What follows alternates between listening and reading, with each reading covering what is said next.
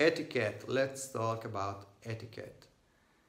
Many people think that a tattoo shop or a tattoo studio is like a pub where you go with your friends, you hang out just to spend some time.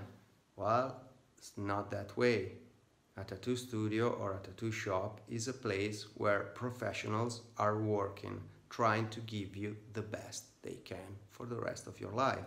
So don't hang out like if it was a pub. And don't bring your crowd just because they're curious. When you go to a dentist, maybe if you're scared, you will bring a friend with you. But do you think that your friend can enter in the operating room just to look because he's curious? Of course not. So let that artist work in peace.